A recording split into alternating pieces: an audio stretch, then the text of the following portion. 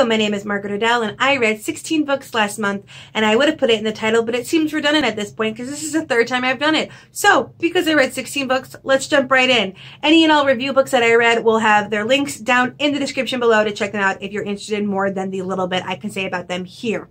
First up, I read Vices and Virtues by Beatriz de Soprantu. This is an adult contemporary all about a young woman named Cristela who's working as a dom in a professional dungeon.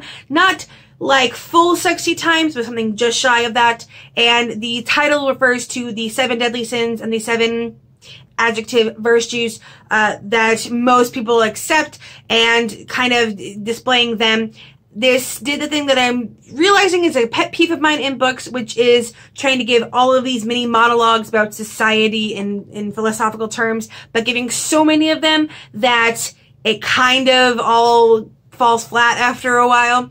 And the characters were interesting, but I don't know that I connected with them that much. And while the backstories are really intriguing, not a lot happens in the present day plot. However, if you like that kind of philosophical look into things without any real erotic sexy times, then you'll probably be interested in that one.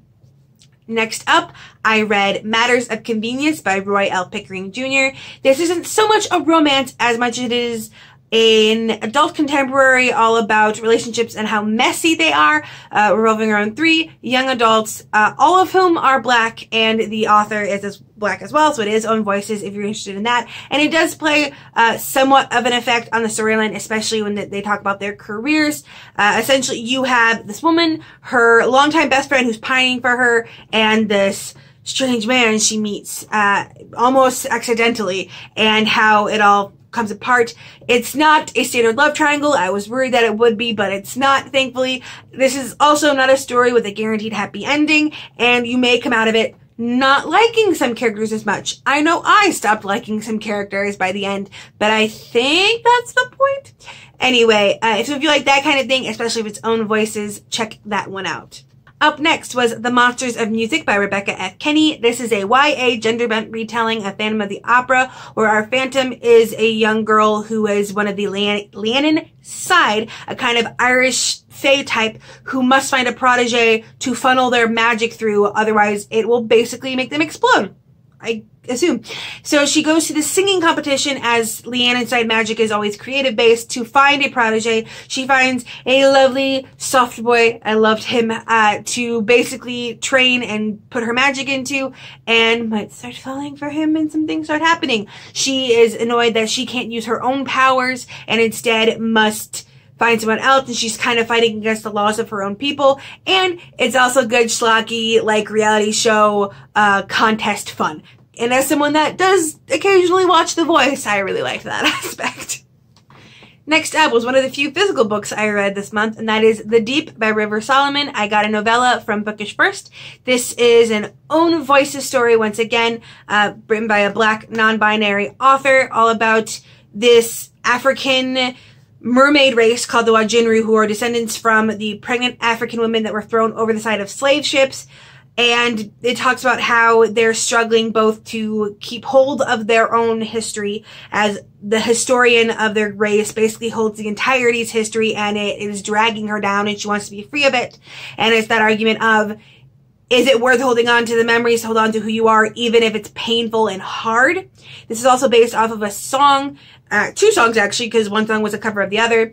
And I did have the physical copy of this. However, it is currently boxed up and waiting to be shipped out, because I mentioned in the review that this felt like it was a message by a member of the black community for the black community. At least that's the feeling I got. And as I am not a member of that community, I sent out a call in that video saying, if you'd be interested, if you are a black book reviewer, let me know. And someone said, hey, not only am I a black book reviewer, but I've actually had my eye on that book for a while. So I'm going to be sending that off to Canada whenever I can finally get around to like actually going to the post office and paying all the fees to send something to Canada.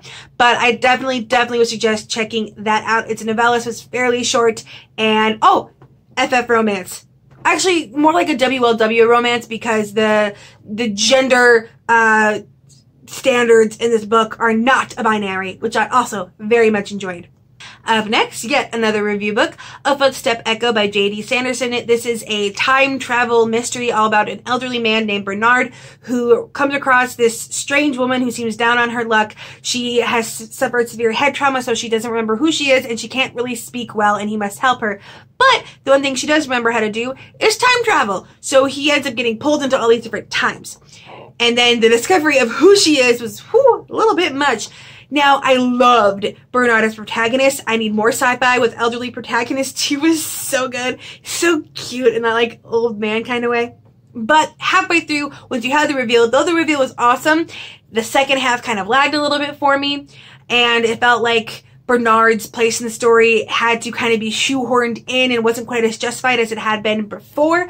But I still enjoyed it. If you like sci-fi, you will still like that as well. And again, review in the description. Up next was a book I probably won't be talking about a lot because it was my palate cleanser. And that is Boneyard Ridge by Paula A. Graves. Nope, just Paula Graves, not A. Graves. Whatever. I read this basically because I've been reading too many review books and I was starting to get burned out. So this is about a woman who is in danger and needs protection, and a man comes to give her protection, and they fall in love. So, like, the plot of, like, 99% of Harlequin romances. I can speak, I swear. Anyway, I didn't, like, adore it. I didn't hate it. It served its purpose. I think I read it in, like, a day, maybe less. So, you know, it was whatever.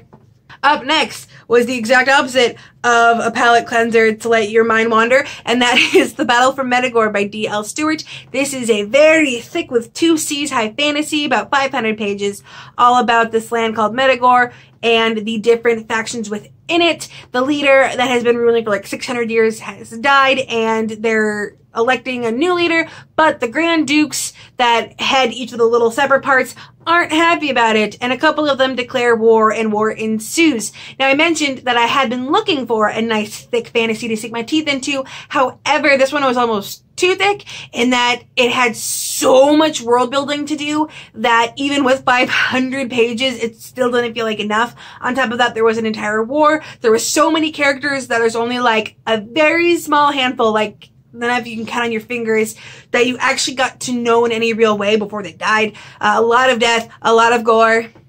Medagor. Yes, I made that joke in the review, and yes, I'm making it again now. Fight me. Anyway, I loved the premise of it. A lot of the characters weren't great people, but I guess that kind of works in a war. However, for me, it was just, I never felt like I had a grasp on everything fully. So I think I ended up giving it 3 stars. It is the beginning of a series. I probably will not be continuing with it. So if you're interested in that kind of ultra gory, ultra thick high fantasy, definitely check that one out.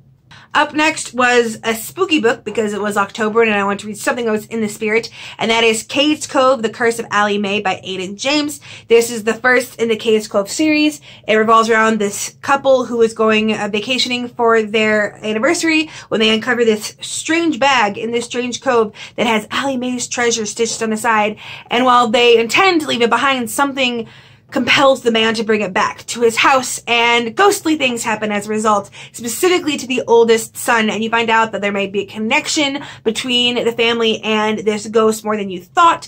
A lot of gore, a lot of one fairly inventive death scene, which I really appreciated, but the ending kind of felt like it unraveled some things. I was also really annoyed that they did introduce Native American characters, but they did it in that stereotypical horror ghost story way where it's like the Native American characters are really only introduced to use their Native American-y magic to save the white people and their ghost problems, which is fairly standard in horror. I feel like using some kind of like Native American like chant or something is used in so many ghost stories or horror stories to like solve things. So I wasn't the biggest fan of that. The ending kind of lost it a little bit for me, but it's a good standard spooky read. Up next was Home by David Kummer, and this is a hard piece of work to explain. I believe, let's go, a trippy dystopian novella / short story, depending on what your definitions of those things are. This is about a group of 4 teenagers who have left some bad place and are now looking for this place called home. Only home does not have the universal positive connotations that it does in our world. There are people trying to stop them. There are people saying like, hey, this isn't a good place. They're traveling through this unnamed wasteland, you don't know a lot. You know next to nothing. But you do know how horrible this place is, because a lot of horrible things happen. Homicidal children were probably my favorite. The ending was weird and trippy, and the author literally said in reply to my review, I have waited months for someone to call this book trippy, so obviously that's what he was going for, so good on you, sir. And this doesn't necessarily feel like a whole completed work as much as it feels like a taste of what the author can do. It definitely felt like being dropped in at like the last third of a book as opposed to a whole completed work, but I really liked what I read. The group dynamic was there, the heartache was there, the despair was there, which is what you want in a good dystopian. So definitely something to look into, because you can read it in like less than a day. Next up was my favorite book of the month, the one that I could just sing the praises of all day, and that is Dead Remnants by Amarna Forbes. This is a YA paranormal story all about a 17-year-old girl who is killed and must then navigate the afterlife. She meets up with this group of wardens who are basically trying to keep these two factions of light and dark from killing each other, and light are not necessarily the good guys in this connotations, they just, wear white robes. So on top of that, they also have to guard this divide, this barrier essentially between the living and the other worlds. And on top of all of that, Ashen is trying to find her friend Jacob. So she's kind of at this time crunch, because if you don't go over soon enough, you're trapped on this side forever. You can't go over at all, but also she can't leave him here. So she's basically at a race for the clock. She gets caught up in this war as everyone seems to want to recruit her. There's a delightful found family that I loved. Cage is that kind of gruff, surly, but lovable old character that I adore. A little bit like Red Foreman from that 70s show almost. I will say, and someone else mentioned this in a review that I saw, and I realized that yes, it needs content warnings, trigger warnings. Things get very dark. They go through the backstory of each of the wardens, and because all of them die at the end of these backstories, you know it's not going to be that great, but in a lot of cases it is like battles and Native American villages being burned, and one character is killed from a very horrific hate crime that it doesn't go into like excruciating detail, but it does go into a little bit of detail. So if that kind of thing makes you uncomfortable, you want to give this book a wide berth. There are definitely things that will make you very much uncomfortable and very much disquieted, and you kind of just got to get through it, because they are all things that really happened in American history, because yes, it is focused mostly in American history. But I loved it. The ending was very bold, and I'm caught between I want a sequel because I low-key want some things undone because it broke my heart, and oh, it's so perfect and nice as it is, and it's like wraps it up so neatly. I actually DM'd the author on Twitter to say, I just finished your book. You're a sadistic, heart-wrenching bitch. Good job. She then screenshotted that and tweeted it. So apparently, that's what she's going for, and it did wrench my heart. So good job, Amarna. Good job. Next up were the books I read during my 24-hour readathon, because I did that for the first time and I realized they're not that much fun. First up was Reaver by David Pilling. This is a historic novella all about the border between England and Scotland and all the violence that happened there during the middle of the rebellion against Elizabeth I over, religious connotations.